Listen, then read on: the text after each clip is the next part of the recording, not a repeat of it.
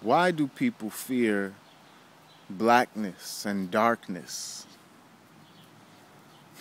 Why do people call black magic evil, or the black arts, or the dark angels, or the entities of darkness? Why are those so bad or wrong?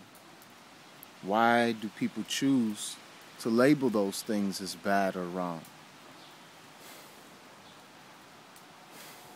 You see blackness even in the media or the movies portrayed as evil. Oftentimes the antagonists and the enemies are made to be very dark or black in their dress or in their skin.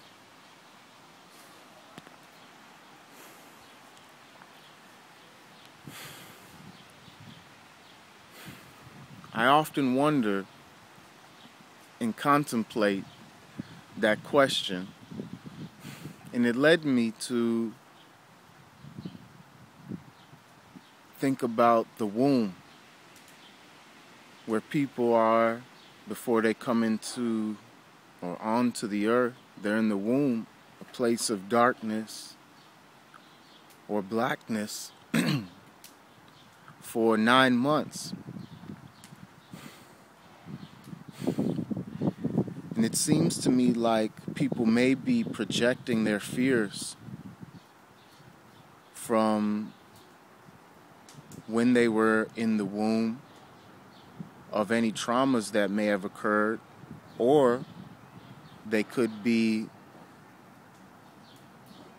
hating blackness or darkness because it was something that they were so close to at one time and were forced to leave the blackness or the darkness.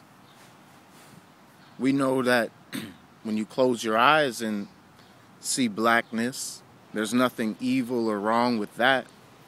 We know that space, when we observe its blackness, there's nothing evil with that. The nighttime, when it's dark, it allows for flowers to bloom and blossom and fruits to be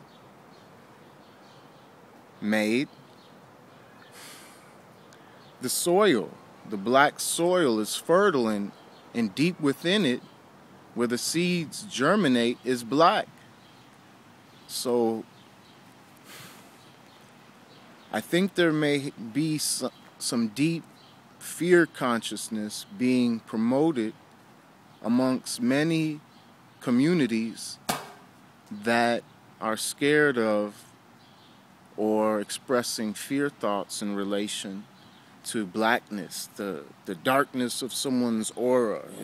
This person had a very dark energy.